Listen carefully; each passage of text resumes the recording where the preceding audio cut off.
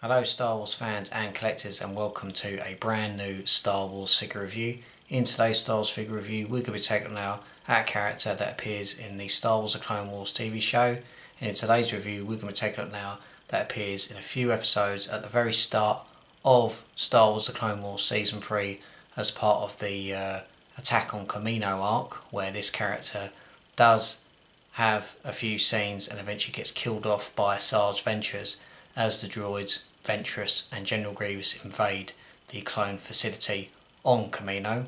It's a pretty gruesome death, but that's Star Wars for you. People say it's a kids show, but it really isn't. But this character did have some screen time, and obviously they released a figure of this character way back when. I wasn't able to get this figure, but as the Vintage Collection has decided to re-release this version as part of the Vintage Collection, I was able to get this character. Really pleased with the purchase. The design is the exact same as the recent ARC Troopers they brought out, but obviously in the clone colours of this character, and I'm really impressed with it. And it's been a while trying to track this figure down due to the popularity and the high demand, but I managed to get it on my trusty website, that is staractionfigures.co.uk. and the character we're going to take up today is this one. It is the Clone Commander Colt from Star Wars The Clone Wars Season 3. As I said, Commander Colt, he was a bit of a hard figure to track down due to the popularity, but I managed to get him on staractionfigures.co.uk. As I stated, they released an older version of this character way back when, and I'm pleased that the Vintage Collection has decided to re-release this version as a Vintage Collection figure, and obviously I'm really pleased to have added it to my Clone Wars shelf. I've obviously got Havoc, I've got Colt, and I also managed to track down Blitz, which I will be reviewing in a future Star Wars video, so stay tuned for that. But in terms of Colt, the colour scheme is fantastic in terms of obviously the grey, the blue, and obviously hints of red, which is nicely done. But really impressed with the overall design, sculpt, and obviously likeness to the clone actor Tamara Morrison. But overall, a fantastic figure of Colt. We'll take a look at this fella in a few moments, but let's take a look at the Vintage Collection card that comes with this figure. As you see, this is the Vintage Collection card for Commander Colt. At the very top you've obviously got the 20th anniversary of Star Wars. I believe it's Star Wars Clone Wars, that's right, just double checking there. The Clone Wars logo at the top, the name of the character, the plastic bubble that protects the figure, the Kenner logo, and obviously an appearance of him in the Clone Wars TV show. Turn the packaging around, you've obviously got the Star Wars logo there, other figures that appear in the wave, and the legal stuff at the very bottom. So that's Commander Colt's packaging. Let's take a look at this figure in more detail. As you see, Commander Colt, he does come with plenty of articulation, movement at the top of the head, shoulders, elbows and in the wrists. Torso is movable as well, movement in the legs, movement in the knees and movement at the ankles. Accessory wise, he does come with a few. He does come with the large clone rifle there.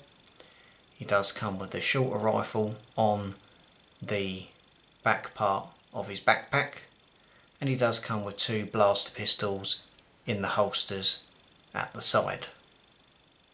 And obviously the main accessory as well, he does come with a removable helmet, and underneath you've obviously got the generic look of the clone trooper, and you've also got his coloured hair as well, which is a slightly sort of greyish colour. So I'll just give you a zoom in. So there's obviously the likeness to Tamara Morrison. You've obviously got the coloured hair at the top, you've obviously got the pauldron, which is nicely done, the sculpted rifle, which comes up really nice as well, and basically a generic look, but it's really cool. And obviously the head sculpt, you can move it as well, so that's nicely done. You've obviously got the colour art of red and grey, and then we've got hints of black and hints of blue, and obviously you've got your pistols and all the accessories that the ARC Troopers will use, and then moving down to the legs as well, which is nicely done. but the detail is absolutely fantastic. And what you can do is you can obviously just put on the helmet, and obviously you've got the side bit as well, which can move up and down as well, which is nicely done. But in terms of what you're getting, the figure is the exact same, but in terms of it being Colt and being a harder clone trooper to find and eventually track down, really pleased with the purchase. And it wouldn't surprise me if this clone trooper was a sellout fast again, because obviously the popularity and obviously people wanting to pick this figure up again. Obviously you don't need to pick it up again if you've got the older version, but if you're a clone collector like myself and a Star Wars fan, then why not? Because obviously this clone trooper is really cool. And as I said, he got killed in season 3 of the Clone Wars, along with ARC Trooper Havoc. As I said, Blitz will be reviewed in a future video.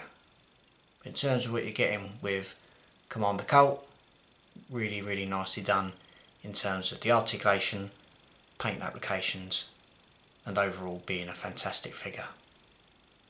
So that's Clone Commander Colt, or ARC Commander Colt, from Star Wars The Clone Wars Season 3. I'll be back with many more Star Wars reviews very soon. Be sure to obviously subscribe to the channel, follow me on Facebook and Instagram, and I will see you very soon. So until next time, thank you very much for watching, take care, look after yourself, and as always, may the Force be with you.